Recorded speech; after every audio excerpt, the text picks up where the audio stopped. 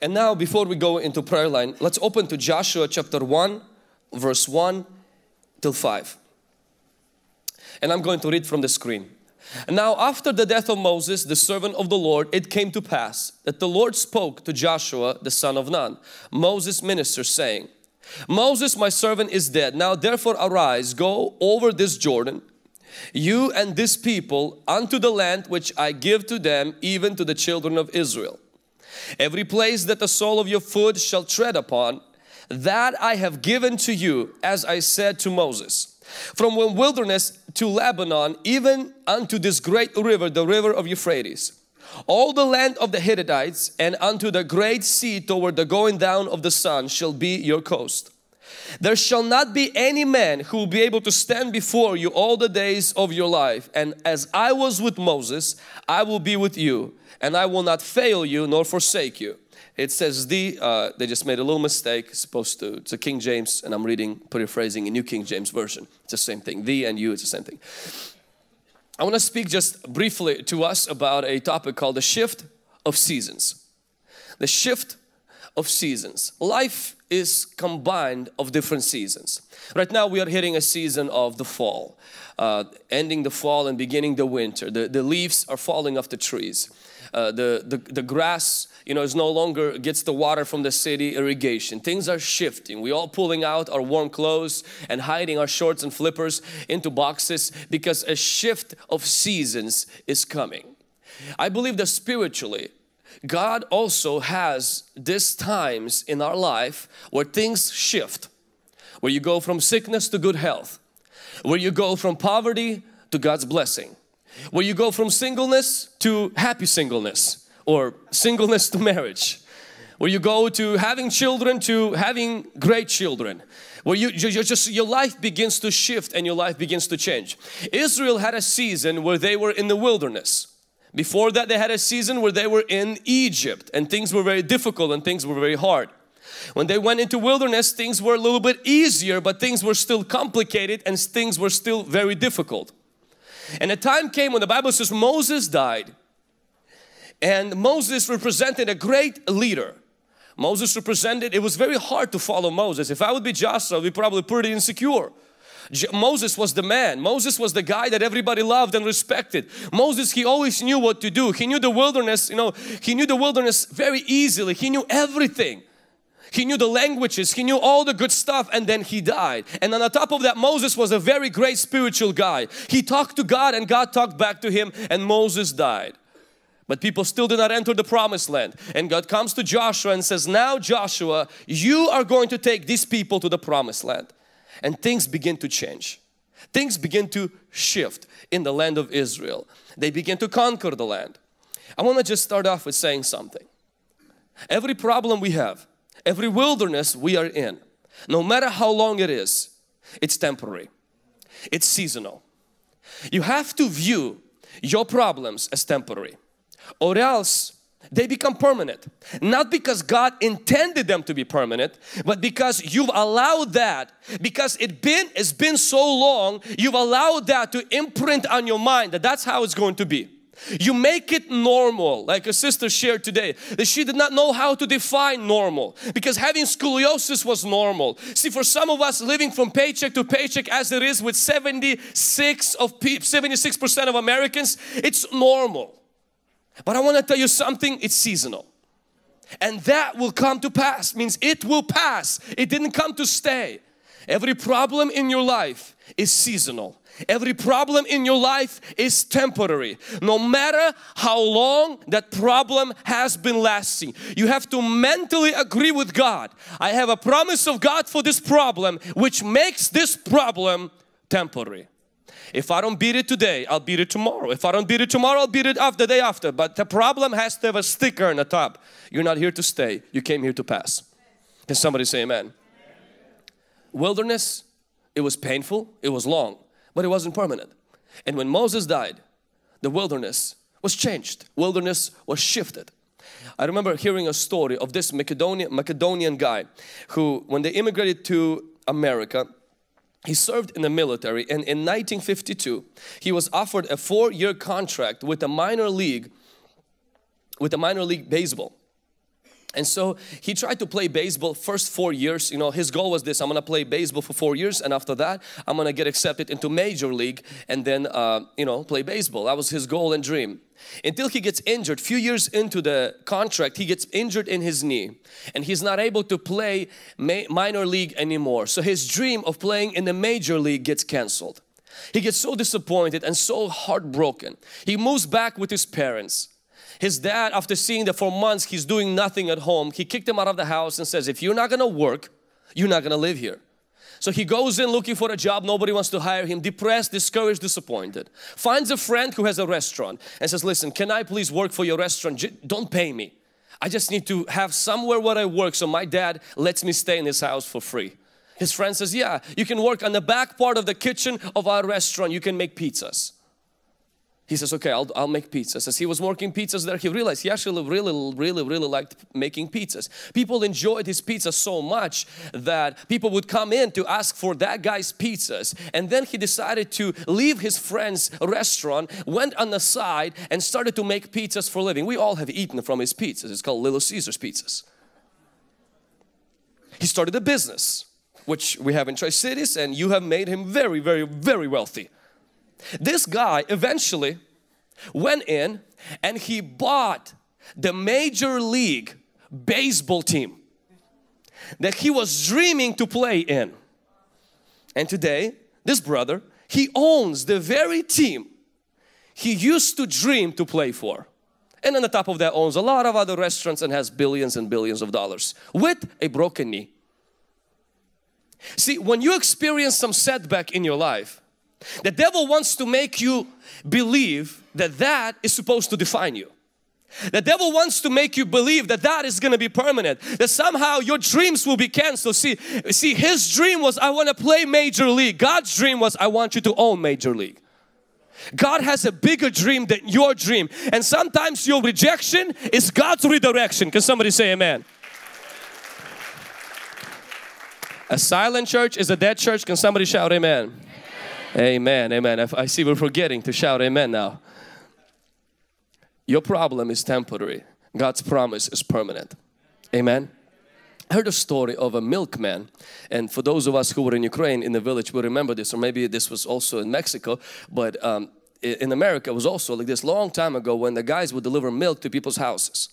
And so this particular milk guy was delivering milk to this house, and there was this little girl. She was always coming out to gather the milk, and he would tell her, he would say, you're the most beautiful girl in the world, and one day you will be Mrs. America. And so, you know, when you're 11 years old, you believe everything. And she's like, yeah, of course. Until a few years later, she gets into an accident where she, and this is what they said, is that she broke her leg in 32 places and had 200 stitches on her face. She became completely paralyzed. She was on a wheelchair for I think 4 to 5 years.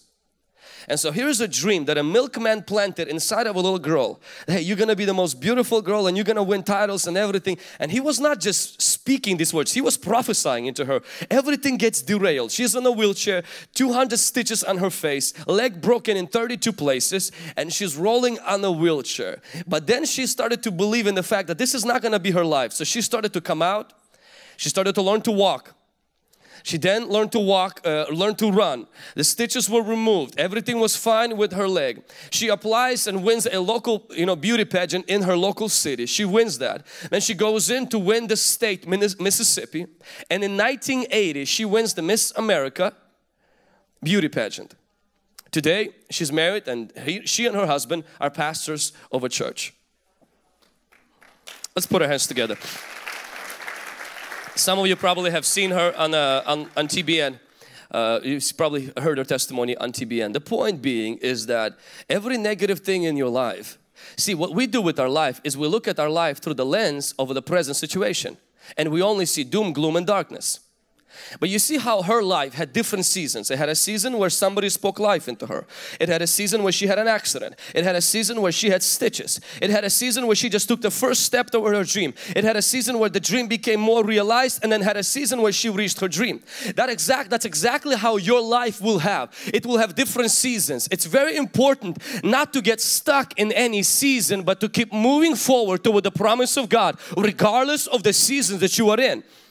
Every negative thing that is happening in your life right now, you have to believe in your mind that this is just temporary. God's promise is permanent. God is good all the time, and all the time God is good.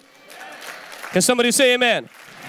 Every negative thing, every bad thing, every sickness, every disease, that is not going to stay. God's promise is going to stay. I'm just passing through. That's why you got to notify the sickness. You got to notify the problem. Say, listen, I'm not camping here. I'm going through this and I'm going to stay in the promise of God. Can somebody say amen? You might be on that wheelchair, spiritually speaking. You might have those stitches today, physically speaking. You might have that broken leg today, speaking in the area of your finances. But you have to understand, that thing should not define your life. God's promise should define your life. Somebody shout amen. That's why we have prayer lines. That's why we have prayer services where we pray for the sick. That's why we have services where we pray, where we fast. Why? So that we don't get trapped and we don't get incarcerated by a season of our life. But that season comes and that season leaves, and shift of season comes into our life in Jesus' name. Amen. Now practically, I just want to share with you 4 very practical tips on how to transition in our life with the shift of seasons. The first one is, when your best leader is gone, your best days are still ahead of you. For Israel, their best leader was gone. And sometimes it seems like when the best leader is gone, the best days are gone. There is this disease that we could have, good old days. Good old days is the mindset that people have where they think that the best days they had were in their past. When you look as a child, you're like, man, when I was 7 years of age, I was so cute. Good old days. And you look at your face now and you're like, well, now the season has shifted. You know, when you look back and you say, man, when my first marriage, things were so good. And now, you know, it's like the marriage ended and the best days were behind me. Or maybe you had a husband, or maybe you had a wife, or maybe you had children, or things you look back and they didn't seem good at that moment. But now that the things are different, you look back and you're like, man, those were the good old days. See, Israel felt exactly the same thing when they stood in front of Mount Sinai, when the manna came, when the quail came, you know, when God just destroyed the rebels and swallowed them in. That was awesome. I mean, things were so great, and now they're looking at Joshua, and Joshua's like, guys, can anybody give me directions where we're going next? And they're looking, they're like, Joshua, this little boy, he doesn't know what he's doing. I mean, we're not going to make it. Promised land? We got the big guy, he's gone. The good old days are gone. We're going to get stuck here. But honestly, book of Joshua documents completely a different story. Your best days, you have to tell that to yourself. Even if you don't believe it right now, you have to tell yourself, your best days are not behind you. They're not in Florida. They're not in the other country. They're not in the other church. Man, in that church where we had that revival, those were good days. And don't forget those days. Us thank God for those days. Document them and read them. But remember, your life is going forward. And you got to have something bigger to look forward than what you have behind you. Victims always focus on what is behind them. And victors are focusing on what is ahead of them. Your best days are in front of you. You have to tell that to yourself. The best days in our church are ahead of us. The crusades that we've had with Apostle John Chi, the services that we've had here even 7-8 years ago, you know, where we would see sometimes a small little trickles of God's blessings. And sometimes those things, they don't feel like a blessing until they're gone. And when they're gone, you hit a little rough patch and you're like, oh, those were good old days. Or somebody was saved every single service, or when somebody was doing this, when somebody was doing that. But God is bringing you into a days that's better than the days you've had before. They're going to be different, but they're going to be better in Jesus' name. I believe in that. Does anybody believe in that? My best days are ahead of me. Hallelujah. I see a few hands. Praise God. Anybody believe your best days are coming up? Your best days are ahead of you. Thank you, Jesus. Your best days are ahead of you. That means when Moses is gone, your best days are still ahead of you. I want you to write down number 2. Is the rod must replace, the ark must replace the rod. The ark must replace the rod. In the wilderness, the rod was used by Moses to do miracles. The rod did most of the miracles. It did the miracles of splitting the Red Sea. It did the miracle of when He would, lift it, the enemy Amalekites would be defeated. When He would hit it, the water would come out. It seemed like the rod was like this magic stick that God used, and only Moses had it. No one else had the rod. Nobody else's rod worked. Moses' rod was like this tool that God used. Everyone else's rod wasn't working. But when the promised land comes, I want you to notice in the book of Joshua, you don't see one miracle with a rod. Every miracle in the book of Joshua was done with the ark. And it wasn't Joshua carrying the ark. It was the priest carrying the ark. See, in the wilderness, it was just about Moses. In the promised land, it was about the priests. In the wilderness, it's about the rod. The ark was there, but the ark seemed to not play a central figure in the miraculous of the wilderness. In the promised land, the ark plays as a central figure in the miraculous. I genuinely believe, like even with us when we pray with the anointing water, I believe it's like the rod. It's a medium that God uses when we pray with the anointing oil. And sometimes when you see miracles happening and you see these people on a pedestal, or you see this man of God on the big stages, and there is a season for that, and God gives those men to us all the time. But the season shifts in our church and in your life when you recognize you can also be used by God as a person to do miracles. Even if you don't have a rod, because you already have the ark. It's called the Holy Spirit. And the Holy Spirit is on your shoulder. As long as the Holy Spirit is on your shoulder, God can use you in this season to do exactly the same thing. Sometimes even in a greater way than He would use those great men in the wilderness with the rods. Can somebody say amen? In our church, we value prophets. We value great men of God. We invite them. We show their clips. We encourage you to read their books, listen to their podcasts. But you must understand one thing. All of that is not to replace you taking on the ark of God to move in your world to see the miraculous. You don't need TB Joshua in your house for you to experience healing.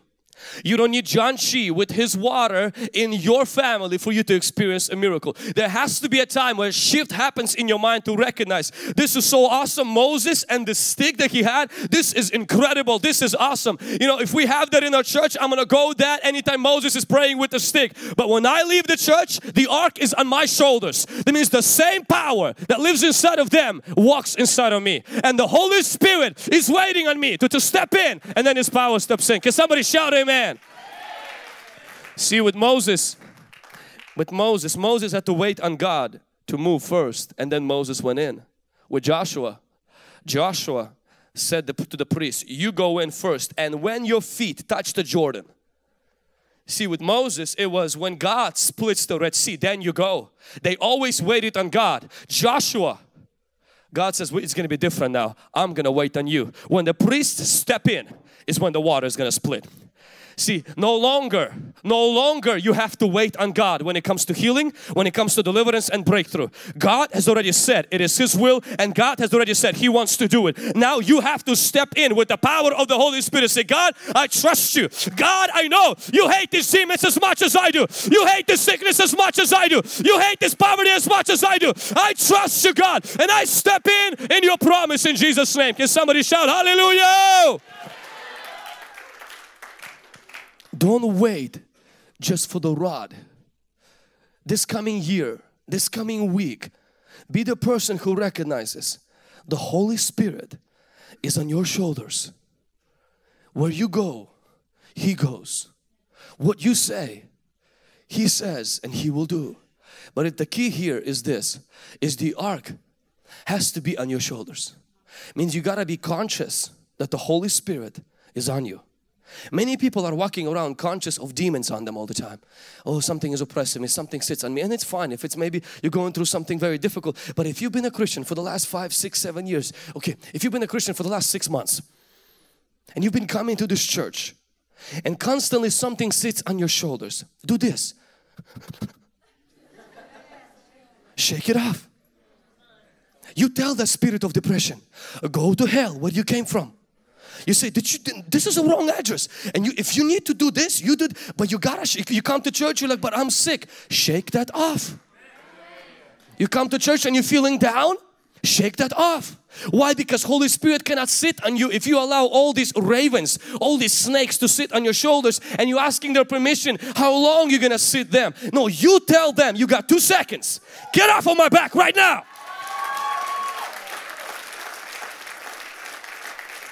This is not just a preacher's talk. I cannot tell you how many times in the service, when I was younger, I had this problem. When I would come to service and I feel down, you know, it would just literally take me down for the whole service. And pastor would come to me and he would say, he said, what's wrong with you?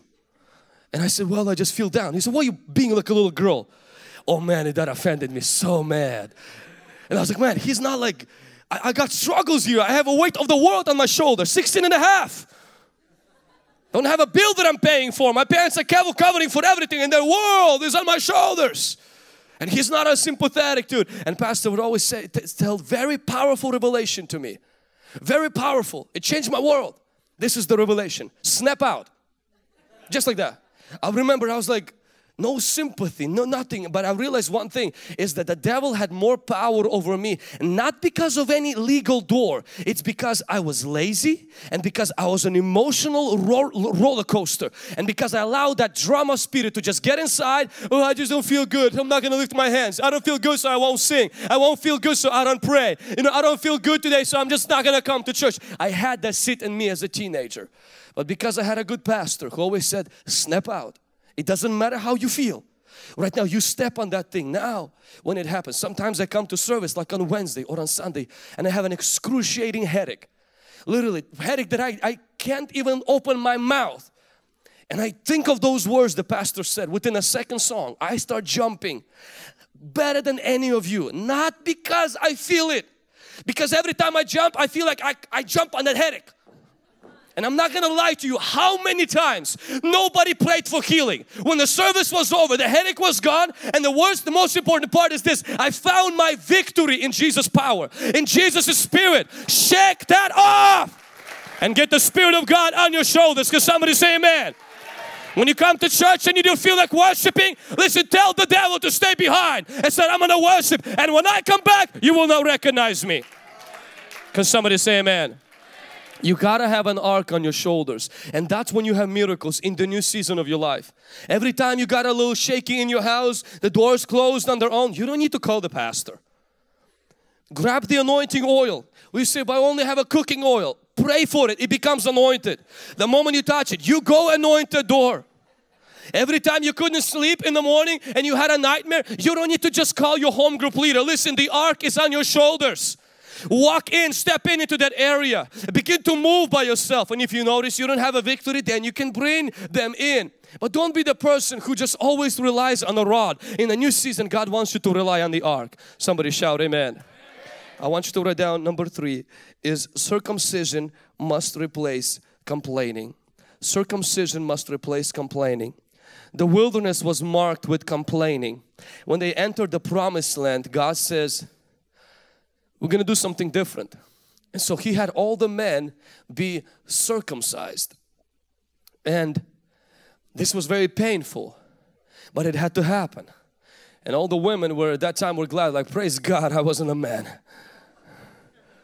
Because the men were circumcised. Why was God circumcising them? Because the Bible says He wanted to cut away the reproach of Egypt.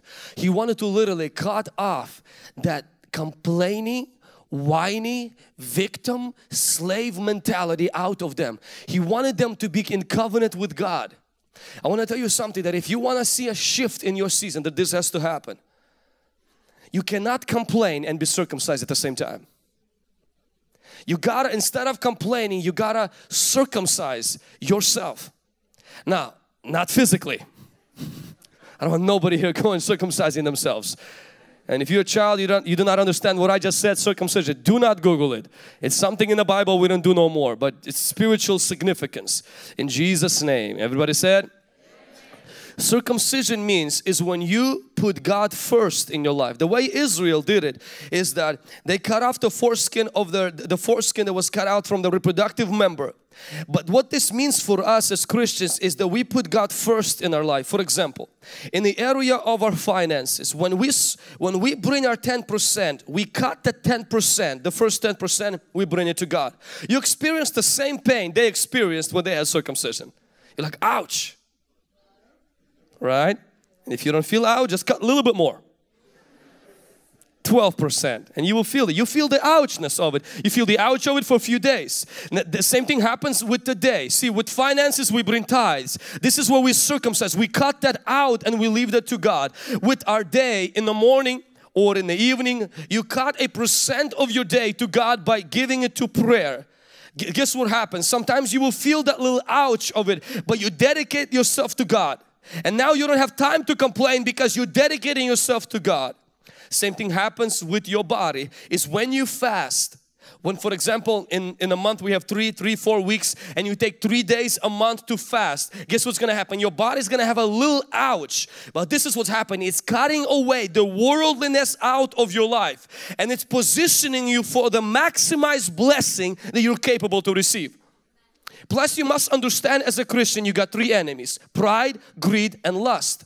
When you pray, you defeat pride. When you give, you defeat greed. And when you fast, you defeat lust. So God established these 3 principles in our life: praying, giving and fasting, to begin to cut away the world's grip over our life. You can be in a prayer line and we can pray with you with all the anointing water we have upstairs until your face is drenched in water. But if you don't circumcise, see, Israel passed through the Jordan, but there has to be the circumcision that has to come into your life. You have to allow that to happen. Many people today, they do not allow that cleansing to happen in their life, and their spiritual life is stuck. Their spiritual life is stuck. And so I want to challenge you, if you want to see a shift, can I ask you a question? Do you cut off 10% of your paycheck to God? Do you cut some time of your schedule to God? Do you cut some of your food over to God? You might say, well, you know, I'll give the prayer and I'll give the money, but food, man, that's precious. Not the food. Remember, the first temptation humanity had was with food. The first temptation Jesus had was with food. And we have to learn to put that aside and say, Lord, I seek your face. I seek your face. God does something cleansing inside of you, which eventually positions you to be a person who sees a victory in Jesus' name. Can somebody say amen? And the last point I want you to write down is that enduring must give in to engaging. Enduring must give in to engaging. What does that mean? In the wilderness, you endured the hardships. In the promised land, you engaged the enemy. In the wilderness, your secret was to endure. In the promised land, you fight. I was meeting a brother today who said, Vlad, you know, I used to go to a church where you were more encouraged to, you prayed for healing, you didn't get healed. Well, ask God for grace to endure it. And a lot of you, maybe a lot of us here today, that's all we've been taught. If you're sick, endure. You're poor, endure. You have constant fights in the family, endure. And you have scriptures in the Bible where it says, if you endure till the end, you'll be saved. And that's good.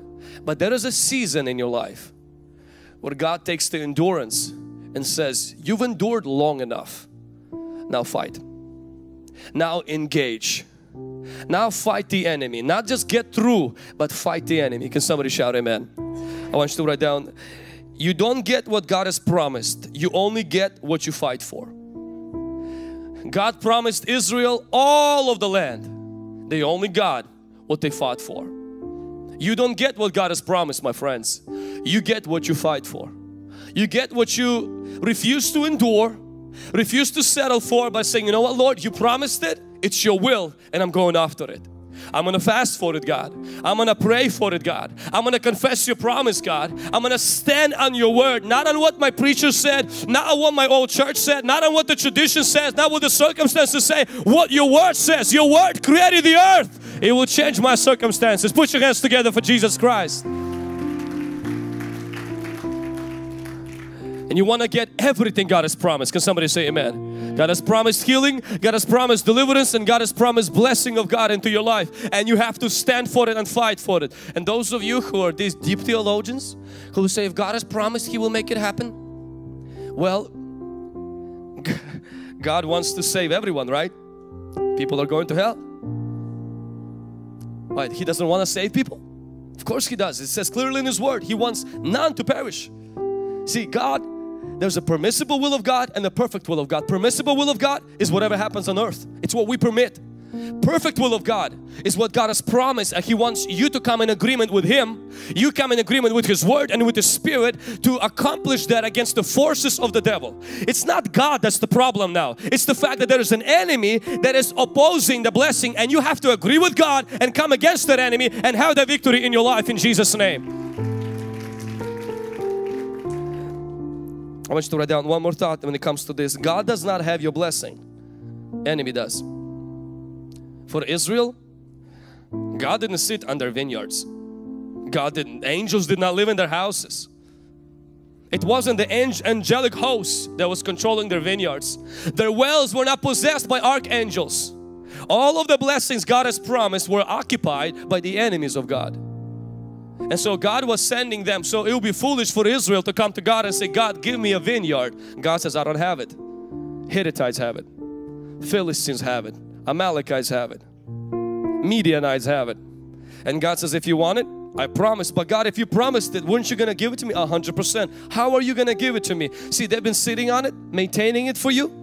So this is what's going to happen. Me and you are going to join together, and we're going to go kick them out, and you're going to possess what I promised to you. That's exactly how it was. Healing is not just in heaven. Healing, God has it in your body. The healing is already in your body. Health is in your body. But sometimes if there's cancer in the body, see, the problem is not with your body. The problem is with the cancer. When the cancer is removed, your body is fine. When the arthritis is removed, your body is fine. When the spirit of poverty is removed, your finances are fine. When the spirit of fighting and pride is removed, your marriage becomes fine. The problem is not with God. God does not have in heaven His blessing, your blessing in His pocket. It's the demons that have His hands in your blessing. And God says, don't just cry to me. Let's go with me against the Midianites, Gibeonites, Mennonites, and destroy them and get your blessing in Jesus' name. Can somebody say amen? And the last thing is that God was furious when they would get more in the wilderness. But in the promised land, He was furious when they settled for less. In the wilderness, when one guy brought more manna than he should, God got angry. When Israel wanted meat and they were not happy with manna, God was furious. In the promised land, we see about 10-15 chapters where Israel settles. They got just enough to be happy. And God comes and He says, why are you not pursuing more? Why are you not fighting for more? But they say, God, we're fine. God says, well, you're fine, but that's not what I promised. I promised you a lot more. And God says, now I'm furious because I want you not settled for less than what I promised. Don't settle for what you're comfortable with. Settle for what I am comfortable with for you. Can somebody say amen? God wants you healed. God wants you blessed. God wants you prospering. Why? Because you're your child. And if you're doubting that, if you have a child, would you want for your child to be sick? Would you want for your child to be poor? Would you want for your child to be possessed, tormented? Of course not. You're not even perfect. God is better than you. Do you think that God somehow in heaven sits there and says, what kind of disease do I send him? A tumor or a lump in their body? Do you think God in heaven says, and He says, well, I just want to just really make him poor. Why? So they make him humble. God doesn't have those desires. And God disciplines His children. Don't get me wrong. God speaks to us many times in our pain when we don't listen to Him in our pleasure. But it's God's will to bless you. It is God's will to touch you. It is God's will to help you. It is God's will. He paid for it on His own blood on the Calvary to help you in Jesus' name. A shift of seasons is coming and I'm in on it in Jesus' name. A shift of seasons is coming and you are in on it. Can somebody say amen?